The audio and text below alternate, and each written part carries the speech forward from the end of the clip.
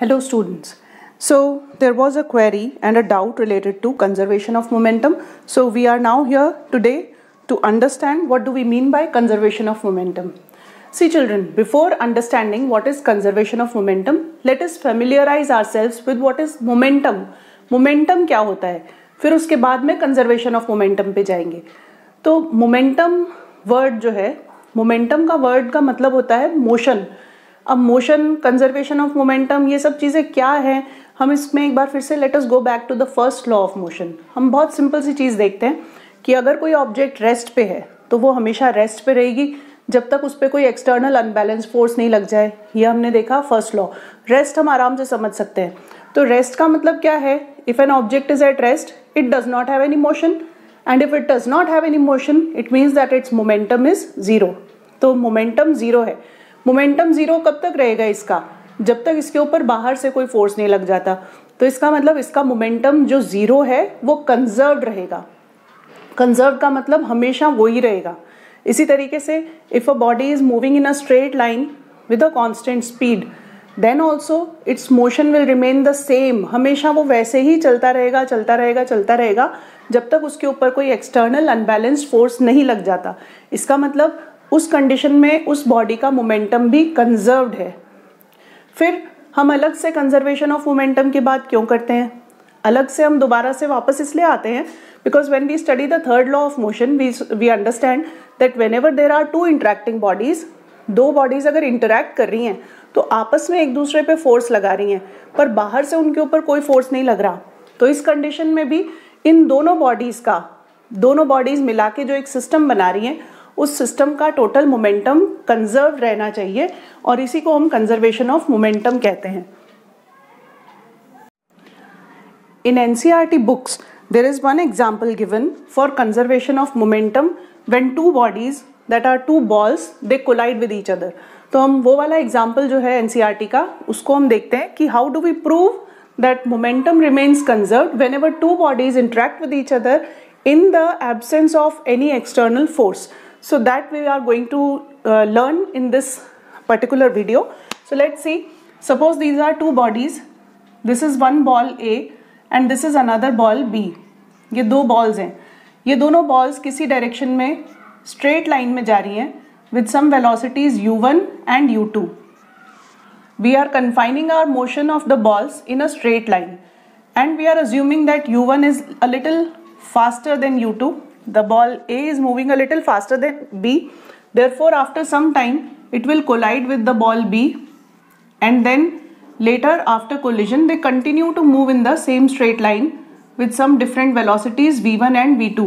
अब ये velocities change क्यों हो गई?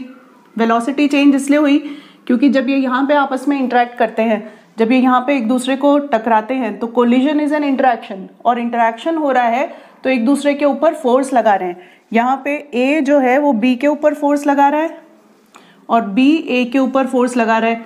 तो this is force on A due to B and this is the direction of force on B due to A. And according to the third law of motion force on A due to B is equal to the force on B due to A but they are opposite in direction as we can see in the figure itself. तो हम इन दोनों में से किसी भी एक को negative sign लगाएंगे. नेगेटिव साइन हम यूजुअली ये वाला लेते हैं, हम इसको भी ले सकते हैं. क्यों ले सकते हैं? क्योंकि दोनों एक दूसरे के रिवर्स हैं. तो किसी को भी आप पॉजिटिव किसी को भी नेगेटिव ले सकते हो. साइन कन्वेंशन के हिसाब से अगर चलना है तो आप इसको नेगेटिव ले लो. तो we can mark it like this minus F A B is equal to F B A. So it can be taken vice versa also. Now these are the initial velocities of ball A and B. These are the final velocities of ball A and B. Even after interaction their masses will not change. So suppose m1 is the mass of ball A, m2 is the mass of ball B. Here also the masses will remain same. So when they interact, जब interaction हो रहा है तो force दोनों एक दूसरे पर लगा रहे हैं. तो force लगा रहे हैं तो इसका मतलब momentum में change होगा. तो it means that there will be some change in momentum of A with time and there will be some change in momentum in B with time.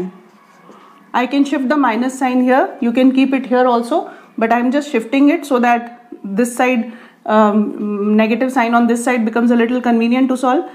Time, ये जो T है, T is the time of collision. अब जिस समय पे दोनों जने जो भी टाइम ऑफ कोलिजन है वो दोनों के लिए एक ही टाइम है, जितनी देर के लिए ये इससे टकराया उतनी ही देर के लिए इससे टकराया, तो time is same, so you can cancel it of from both the sides. Now delta P A means change in momentum of ball A, delta P B means change in momentum of ball B. तो momentum of ए कितना change हुआ है, ए का momentum पहले कितना था m1u1, बाद में कितना हो गया m1v1, तो change in momentum of A is m1v1 minus m1u1. Then यहाँ पे नेगेटिव साइन के साथ में change in momentum of B, B का मोमेंटम कितना चेंज हुआ, देखिए आप यहाँ पे है इसका मोमेंटम m2v2 और यहाँ पे है मोमेंटम m2u2, तो it will be m2v2 minus m2u2. Now when you rearrange the terms, आप इसमें माइनस प्लस साइन सब कुछ ठीक करते हैं, रीअरेंज करते हैं तो आपको मिलेगा. So when we rearrange these terms we get, what do we get here, m1v1 plus m2v2 is equal to m1u1 plus m2u2. Now if you notice this term here on the left hand side, this is mass times velocity, final velocity of the first ball, mass times final velocity of the second ball.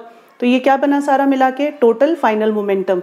Looking at this term, this is mass times initial velocity of the first ball, mass times initial velocity of the second ball. ये बन गया हमारा total initial momentum. Total final momentum is equal to the total initial momentum, which shows that in case there is no external force acting on the system, only internal interactions are taking place, then total momentum before and after interaction remains same. And how have we arrived to this conclusion? We have used two laws of motion. We have used the third law of motion here. Third law of motion के हिसाब से हम चले, which says that every action has an equivalent of opposite reaction. Then we found the फॉर्मूले निकाले हमने, force A B का, force B ए का. ये दोनों फॉर्मूले कहाँ से मिले हमें, सेकेंड लॉ ऑफ मोशन से. तो हमने दो लॉज को यूज़ किया और दोनों लॉज को यूज़ करके कंजर्वेशन ऑफ मोमेंटम का प्रिंसिपल को हमने प्रूव किया है. And this is how we do it, simple 3 to 4 steps. This is how we prove it for collision between two balls. And principal क्या है, प्रिंसिपल को एक बार फिर से मैं बोल देती हूँ. प्रिंसिपल ये है कि अगर किसी सिस्टम पे if there is no external force acting on a system, then total momentum of the system always remains constant और कंजर्व्ड. Thank you.